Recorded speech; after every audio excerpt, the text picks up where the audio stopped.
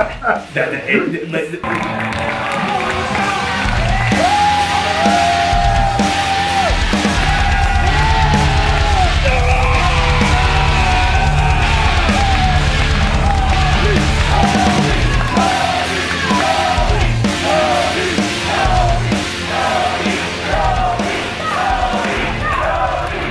want to know what I have been gifted with?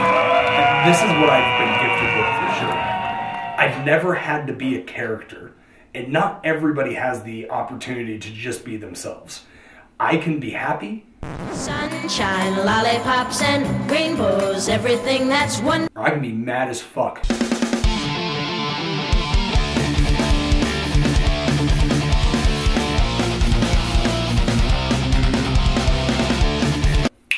Like that, right? It's not hard for me. I treat wrestling like it's real. So therefore, Cutthroat Cody Hancock can exist whether he's doing comedy wrestling, deathmatch wrestling, You say fuck!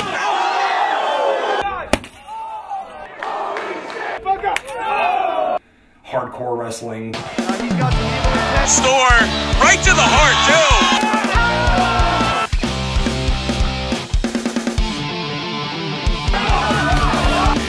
kind of the same thing, right? But I simply exist in wrestling as who I am. And it's a really cool feeling to just be able to be myself. Who are your influences in professional wrestling? That's a multi-layered question, because when I first entertained the idea of stepping into professional wrestling, I was overweight, and I kind of looked at people that were in ECW like Sandman and Mikey Whipwreck and obviously Mick Foley. But once I realized that there was a price to pay when it came to taking crazy bumps to mask the fact that I technically wasn't sound, I had to get new heroes. So I ended up going to watch guys like Dean Malenko and Eddie Guerrero and Dynamite Kid, and then I moved on to Japanese wrestling. Once I found Japanese wrestling, I began to be inspired by people like Misawa, and Kabashi, Kawada, and Taiyo, the four pillars of All Japan, Kijimuto, Great Muda. It's hard to answer the question because wrestling as a whole has kind of inspired me, and I think people now, guys like Chris Hero, the idea is to make a living in this industry, right? And he's somebody that not only made it in this industry without a contract, but he even made it with a contract. So the list is changing every day. It's wrestling in general that inspires me. I'm not always right. I had to let go of being right a really long time ago. I used to be very opinionated. I'm like, no, wrestling has to be like this. This is the way that wrestling needs to be. No, because you're gonna say, no, wrestling needs to follow this strict set of rules, right? And it needs to follow this blueprint. And then you do that in your area and it works, but then the second that you step out of the state, you try doing what you feel is right in front of a crowd that does not respond to that, and you'll quickly discover that there's a lot of different ways to get the point across when it comes to professional wrestling. You gotta learn how to do a little bit of lucha. You gotta learn how to do a little bit of technical chain wrestling. You gotta learn how to do showmanship. You gotta learn it all, because then you're going to be a Swiss Army knife. I can't just be right about everything, and I want to have dialogue with people. I want to be challenged, right? Because I don't want to be right. I just want to be able to let people know that there could be a different way to do things. My name is AJ Aben, born and raised Las Vegas. I'm 21, and I'm a student at Future Stars of Wrestling. I've been training since October, so 6 months now. Main coach. Cody Hancock has been kind of my only coach after the first month I was here. I kind of fell off and I was only really going to his classes, so. I've never met someone who is so intense but cares so much. That man, I hear him scream at least once, almost every class, at least once, but it's all love. I've never met someone that cares so much about this business as he does. Would you like to talk about what happened last training session that we were here? Yeah, so if I remember, that was... Get back on the same page, guys. Make this shit work. Yeah. That was my first drill test to the structures of how the match works. If I remember correctly, that was the universal spot one. Oh, I remember that was the match I messed my hand up in. The structuring of the universal spot into, I think he had us do double heat, and then he had us do double comebacks, yeah, and then a finish. And when we timed it, it was about 10 minutes, which is an actual match on like our shows here. They're about 8 to 10 minutes. So it was a really great eye-opener to see all the different parts of a match, being able to work through like the beginning and the shine, being a babyface and a heel throughout the heat, and then being able to not only give, but take a comeback and then get to the finish. I genuinely think that was my first real match that I'd ever worked. And Cody gave me a whole bunch of really good moves from that match. And he typically does with every training session we come out of. I have a new addition to my moveset. It's kind of cool.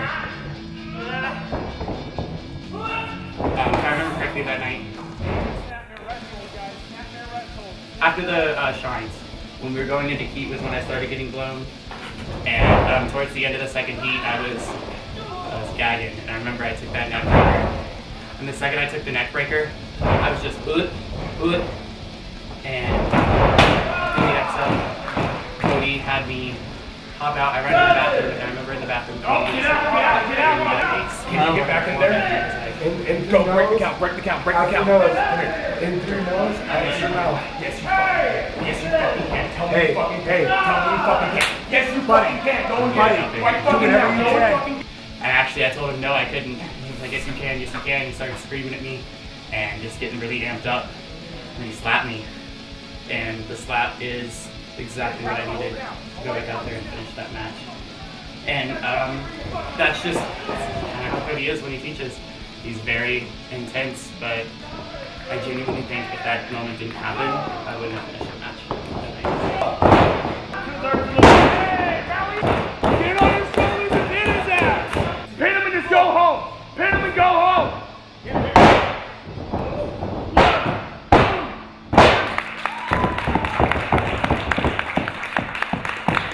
Hey guys, pro wrestling is fucking real.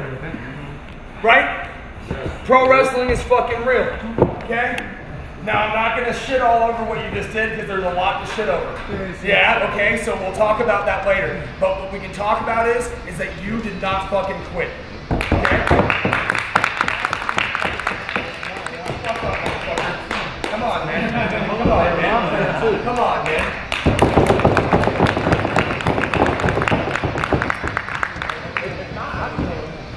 Never tell me if you can't. I do not accept you telling me that you can't. Okay? I don't need you to be sorry, man. Come on. Alright, so guys, let's talk about some of this stuff real quick. Okay? So first off, before y'all get in this fucking ring, okay? If you are so blown that you cannot take care of that person, that is your responsibility as a fucking professional wrestler. Suck it the fuck up, Buttercup. Because when you're going live in front of a fucking crowd, I don't give a fuck if you can fucking breathe. I have one functioning fucking lung, okay? I cannot take that from anybody.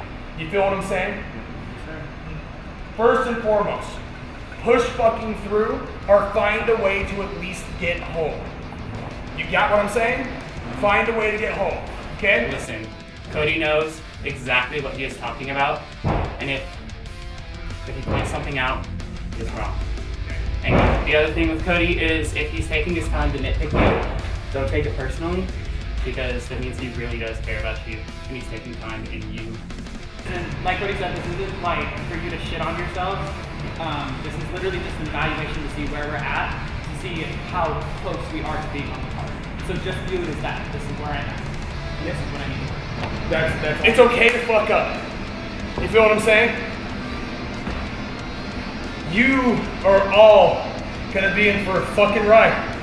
Everyone understands the concept of what we just did. Raise your hands if you don't. Cool? Because if you look like a wrestler, people treat you like a wrestler. I mean, it's really hard because I wasn't ready to fully embrace everything it took to be a professional wrestler when I first got into wrestling, because I had a massive lung surgery when I was 18 years old.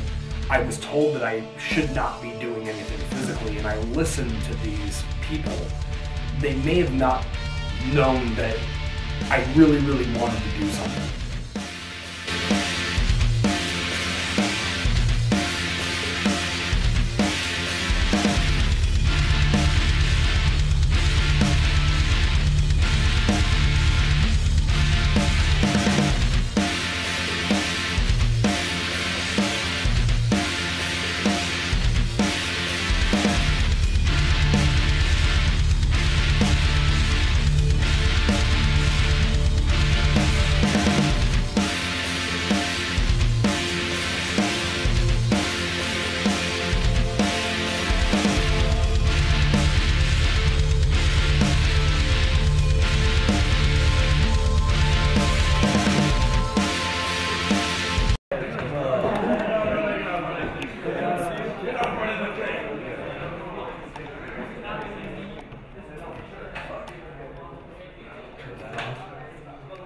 Oh, I'm scared to look.